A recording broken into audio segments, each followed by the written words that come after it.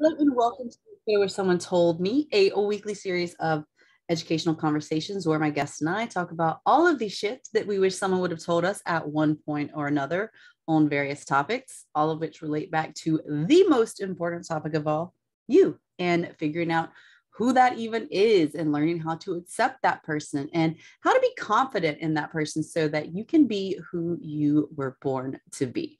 I am your host, Renée, certified evidence-based life coach specializing in behavioral change and teaching you research-backed techniques using brain science to help you finally feel good and become the person that you need to be in order to have the life that you want. And today, joining me for this conversation, I have me, myself, and I. I'm going to be talking about the things that I wish someone would have told me when it comes to the notion of it doesn't get better, you do. And my goal with this conversation is going to be to empower you with a different perspective and a reframe so that you can listen or watch this right here and now. And then afterwards, actually take some action. So I want you to, as you listen to this episode or as you watch, I want you to ask yourself, where in your life right now could you take a step back and look at the situation or the circumstance from a different point of view? That might, be, oh, well, there's obviously this instance that comes up immediately, or it might be something where you are thinking to yourself, where could I? Or it might be a situation where you know that you're not necessarily 100% happy, but you haven't admitted that to yourself because that would then mean, oh shit, I'm not 100% happy right here. And I'm going to do something about it, or you feel obligated to do something about it. It could look like any of those. It could look like something else. But I just want you to kind of think about the situations in your life that, you might be hoping gets better, but we're going to talk about the fact that it's not that that's going to get better. It's that you are going to. And so with that, I want to start with the question that I usually start these conversations with when there is a guest. And I'm going to ask me, myself, and I here in this situation, what is some shit that I wish someone would have told me about the concept of, or the phrase, it doesn't get better, you do, or it doesn't get better, you just get stronger, or whatever variation you may be familiar with. And what me, myself, and I wishes that someone would have told me about that concept or quote or notion is, first of all, what the fuck that actually means. And then secondly, how do I actually get better? And so that's what I'm going to be sharing with you today. And so take it from the top. What does that mean? I think that what I have learned, it doesn't get better, means to me, and what I've seen it mean, is that despite best case scenarios, we are still inevitably going to experience hardship. And granted, I just want to put it out there, I am not saying that we are doomed as a society, that we are doomed as a collective on a global scale, that, things just will never get better, that we can't, I'm not saying that we can't come together and, make things better, right? I'm not saying that at all. But what I'm saying is, even when we are living our best life, our hashtag best life, right? Even in those instances, we will still experience hardships like the loss of a loved one, like miscommunications with those who are an integral part of our lives, unforeseeable circumstances like the pandemic. Even when we are living our best lives, these things will happen. And so I think that that is what I have come to learn. The first part of that quote means it's not that it gets better. It's not that it can't, right? It's not that it can't. Not that things can't get better, but it's not just that things suddenly get better. It is that you do. And so what that second part means, what the you do part, like what you get stronger, you get better. What that part to me means is that you learn more effective ways of coping with those situations. You learn ways to better filter out which situations and experiences and people to invest your time and energy in. And as you move through this process of self-discovery and evolution of who you are, you then, as a byproduct, get better. You become better. You become more equipped to navigate these types of experiences. And I feel personally that the problem that we see today is that so many of us are disillusioned to simply look for better circumstance. It's easy if, oh, well, my partner isn't, doing this thing, then I'm just going to like go swipe on an app to find another one. Oh, well, I don't like this, job, let's say. I'm just going to find another one. We are in the mindset of, well, I don't have to put up with that.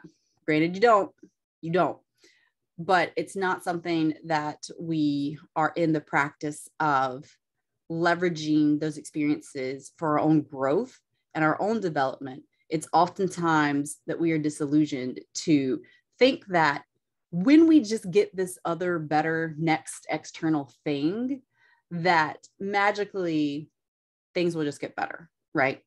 But it's that notion that, wherever you go, there you are, right? And no matter how many relationships or jobs you may go through to find that quote unquote better feeling, if you don't change within yourself, if you don't become better, if you don't develop and become different, then you're going to find yourself repeating the same situation and same circumstance and continuously just chasing that better thing, right? And so I'm bringing this up because I want to give you some examples. I'm bringing this up because I think that it is important that we look at these types of situations and that we have that awareness and that realization, because I feel that one of the problems is, other than the fact that we are disillusioned, is that oftentimes many of us don't know that we're even doing it, right? We have been told, well, you know how to put up with that shit, which granted you don't. And at the same time, like I said, it's not necessarily always a case of finding something different, but of doing something different, right? Like we can always like try to find a new pair of shoes. I don't know why I stuttered there. You can always try to find different pairs of shoes and wonder why your foot hurts. But if you don't look at the fact that like, oh, well, you're out of alignment, right? Or you got like a bunion, let's say, if you don't look at the fact that like, hey, like that's not the problem, then it's just going to keep showing up in different ways. And so it's also applicable when we think of our relationships, right? So for example, it's not that the people in your life suddenly just all get better, so to speak. It is that you learn better communication skills. It is that you set better boundaries. And therefore, as a byproduct, your relationships get better. And through that process, so does your ability to identify the types of people that you align with, right? We can also apply this to experiences. It's not that experiences just get better, right? Or suddenly like you're presented with all these new opportunities. It is that your ability to effectively recognize which situations are going to best serve you and which ones are better to avoid and not put your energy towards, that develops and that gets better. And your ability to effectively navigate those unavoidable situations gets better. That's what gets better.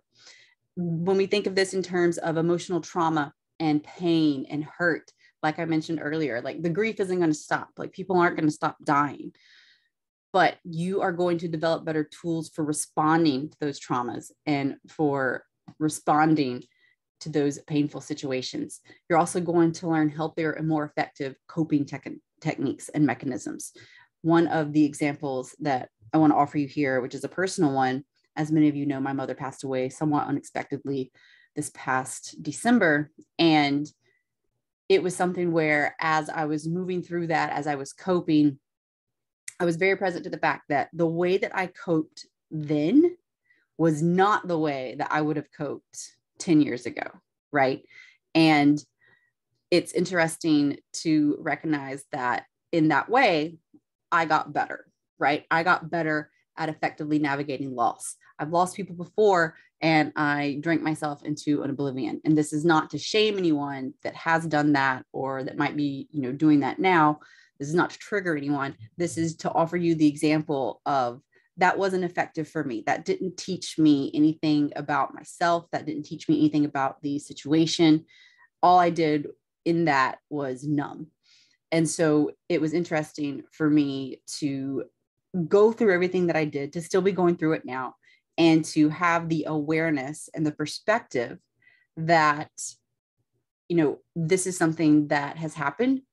How can I use this for my own development and also to support others that might be going through something similar? And so that's what I mean when I talk about it's not that things get better, it is that you do. And the common denominator in all those examples that I just shared, whether it be relationships and communication, experiences and situations, trauma, pain, and hurt, the common denominator is that you are involved in all of those things. And the more that you learn about yourself, the better equipped you are going to be. And that's why I teach my clients. That's why I teach anyone that will listen how to learn what works for them. And that's why I am here having these conversations every week about some shit that I wish someone would have told me, is so that I can help you be better equipped to navigate what might come. And so whenever we are thinking about solutions in this term, so like, what's the solution here? So if we have this awareness that, okay, so things don't necessarily magically get better, but it's that I do. So how do we start to, look into that as a solution? And so the first thing that I want to offer you is to consider that this is a reframe, right? We think that things get better, but again, like I've said, it's not that the things get better, it is that you do. It is that the more experience you have, the better equipped that you are going to be, right? So for example, you're probably a better driver now than you were 10 years ago, but also not necessarily, right? Because it's not necessarily the duration of time that passes, it's what you do within that time that expands on your capacity to actually effectively navigate these circumstances and to actually become better. And so whenever you are moving through this, are you growing and becoming more resilient? Or are you succumbing to a victimhood mentality? Granted, some things like you cannot help, right? So I'm not going to sit here and try to tell you that you manifested that shitty experience, because sometimes things just happen and it sucks, but there's nothing that you could have done to prevent it. There's nothing that you can do to stop it. It is what it is. The only thing that you can control is how you respond to it. And I also want to note with that this whole notion of what doesn't kill you makes you stronger is some bullshit, right? You could have a weakened immune system based on something that happens to you. You could experience psychological and or emotional trauma or a physical handicap based on something that happened, right? And so it's not that what doesn't kill you makes you stronger. Like, fuck that. That is some bullshit. But what I want you to note with this is, again, how can you leverage that something to become better because of it? Because, shitty experiences oftentimes will leave us with battle wounds, and that fucking sucks. And at the same time, are you just going to roll over and say, oh, well, it is what it is? Or are you going to leverage that knowledge and that experience in a way that serves you? Do you want to make excuses, or do you want to get results? And so what I mean by that is that maybe you use your shitty experience to inform others and like let them know, hey, this is what was true for me. Be on alert. Hopefully you won't experience the same misfortune, kind of a thing. Or hopefully you will be able to navigate this better, which is, again, what I do every day. And which is why I have conversations every week to share the shit that I wish someone would have told me to you listening right here, right now. Maybe you use your shitty experience to make sure that it never happens to you again, right? That you are more aware of what those signs look like. And if you are in a position where you recognize, this kind of reminds me of that thing that I don't want to happen again, then you are able to respond differently to prevent the same outcome.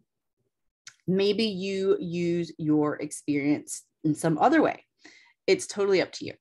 But what I don't want you to do is let that shitty experience overtake you so that you become helpless and hopeless and feel powerless, because there is always something that you can do.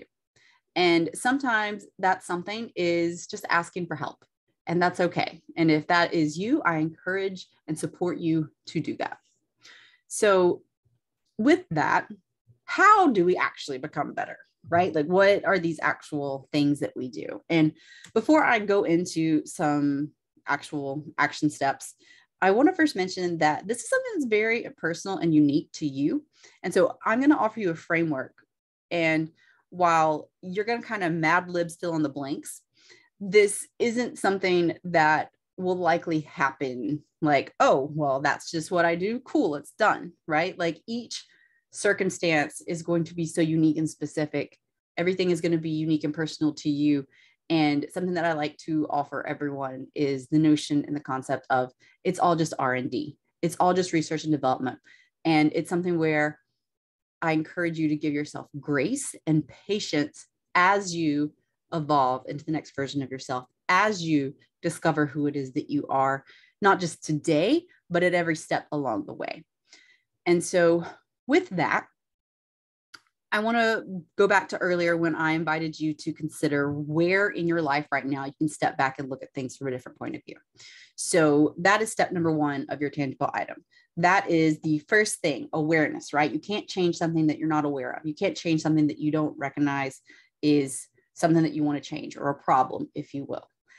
And whenever you are considering this different perspective, maybe it is the point of view that the other person is taking. If you are in a situation where whatever the situation is that you want to change is involving another person, maybe it is the point of view that your friend would take, or someone that has your best interest in heart would take, or has your best interest at heart would take. So looking at the situation from an outside perspective with, again, your best interest. Maybe it is the point of view of looking at the situation through the lens of someone who is an expert in solving this thing, or a consultant on this matter. Maybe it's all of the above. Maybe you look at, a bunch of different perspectives to really gain some insight, right? Maybe it's a completely different perspective that I didn't even mention. But what I want you to do once you have that perspective is get it out on paper, right? Like, I want you to take that perspective. I want you to take your feelings as well and put them on paper, put them in a voice note, get them out of your head. And I want you to do this somewhere that is not going to be shown to anyone else. You can show it to someone else, but I want you to put this in a space where you feel safe to say whatever it is that's on your mind. And you can do that unfiltered, because whenever you are recognizing like how you personally feel about the situation, right? Like you might have some awareness of that, but I also want you to, like I said, consider it from that other point of view, and then take that, put it on paper, put it in a voice note, and also take your point of view, how you feel about it, so that you can kind of start to feel like what's true for you and also what else could be true, right? So expanding your awareness in that sense. So we have the awareness. Now I want you to expand it. So your point of view, your feelings, how you think of the situation, how someone else thinks of the situation. You've already been thinking about how someone else thinks of the situation. So think about how you think of it as well. Put that on paper, put that in a voice note, put that somewhere safe where it is protected, where you can speak your truth without any reservations.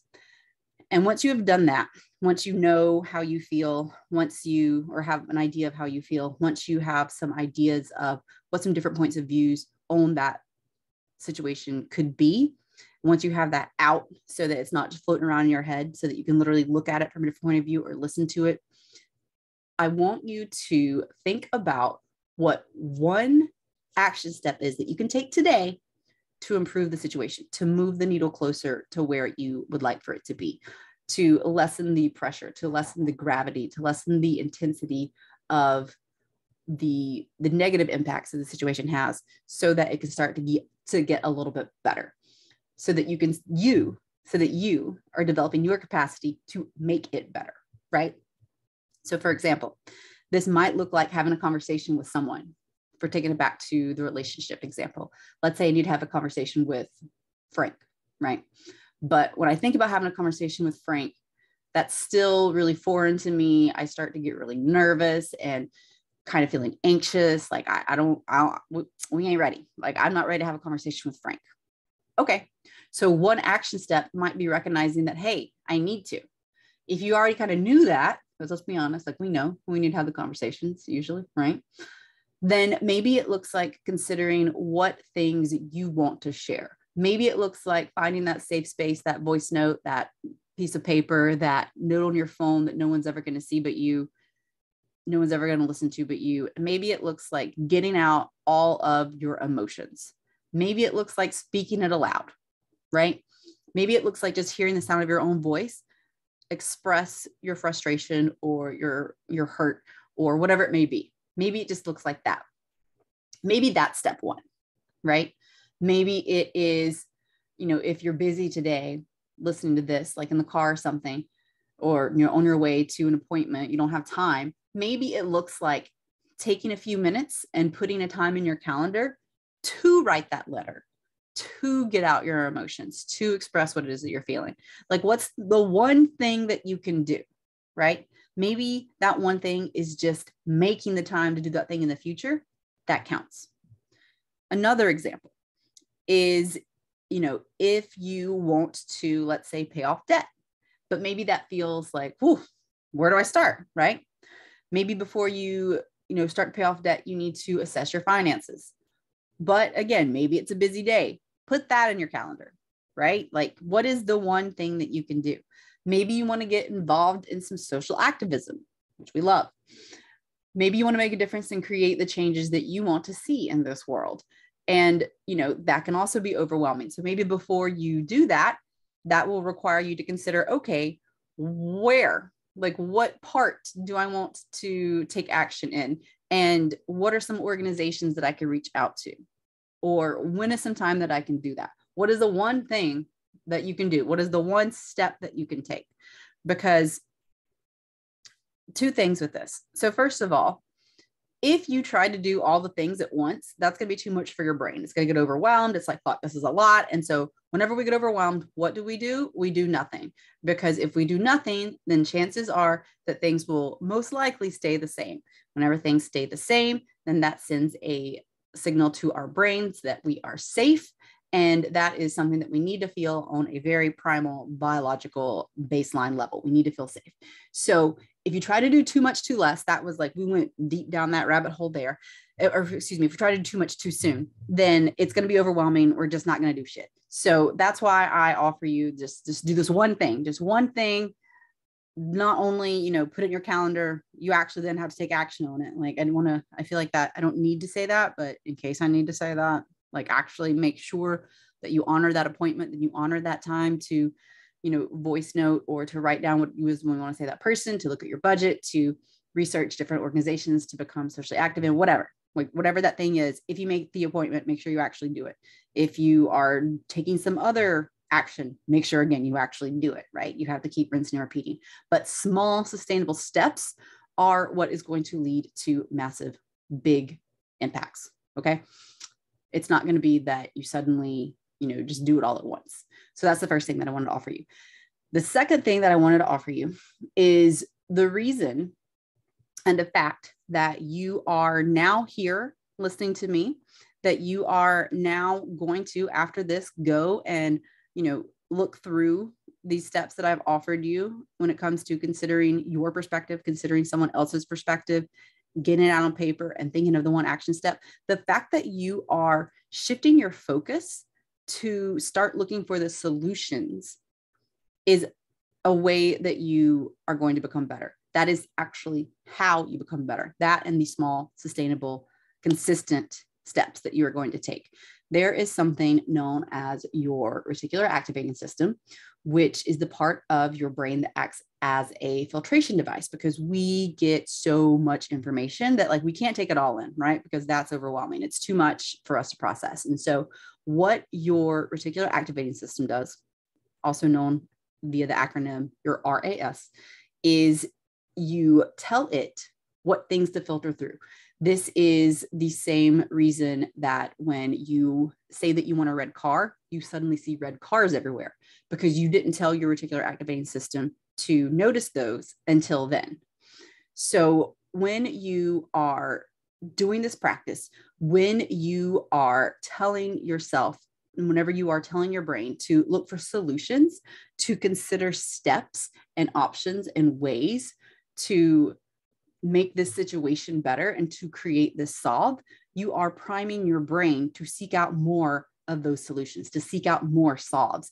You want to be right. Your brain wants to be right. And so it's going to do the things and give you the things that affirm your beliefs. And so if you are in the space where you are now, after listening to this, taking action to actively, make things better, to actually solve these things that are concerns in your life, then your brain is going to want to make you happy. And so it's going to be like, oh, what about this as a solve? Oh, what about that as a solve? Because you've told your reticular activating system to, hey, we're not going to look at the bad shit anymore. We're not going to look at how much this sucks. We're not going to look at, we can acknowledge it sucks. I'm not saying don't, but I'm saying we're not going to dwell on that anymore. We acknowledge it sucks and we acknowledge that we want to do something about it. And so we're going to start focusing on that. We're going to start focusing on these solutions. We're going to start focusing on these steps that we need to take in order to arrive at the solution. That is what we are going to start focusing on. And as you do that, that is how you get better. So that is what I have for you today. I hope that you enjoyed this conversation. If you got anything from it, please, please, please do share it with someone so that they can too. Like this video and comment your thoughts if you are watching on YouTube, and make sure to join me on Instagram over at Hey Johnna Renée on Wednesday, because I'm going to be posting some polls in my stories to hear about your experience as it relates to situations getting better, not the situations getting better, but you getting better. So make sure to join me over there on Wednesday, because I want to hear about your experience. If you found that to be true, if you found something else to be true, what's worked for you, what hasn't, and all of that good stuff. And then on Friday, I'm going to be going live over on Instagram to share what you had to say and your experience, and also to answer any questions that you might have about this topic. And so I would love to see you there. Everything is going to be linked in the description, so you can just easily tap to it from there. Otherwise, I hope that you have an amazing day. I hope you have an amazing week. I hope this was helpful, and I look forward to seeing you soon. Bye.